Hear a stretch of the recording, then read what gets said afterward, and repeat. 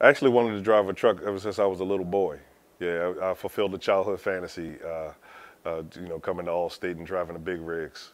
I was a work-study student, so I worked in the morning in the computer lab to help pay my tuition. And I did that from about 7 a.m. to 1 o'clock. My class started at 1:30, and I was out of here about 6:30. The range is that where you actually get the hands-on training, when you actually start learning things like how to do a proper pre-trip inspection, straight line backing. We actually learn how to parallel park a tractor and trailer on the site side, the driver's side, as well as the passenger side. I've seen more of the country than I've ever seen in my life, stuff that I've only seen in like magazines or movies. I got a chance to see those things up close, and it was awesome.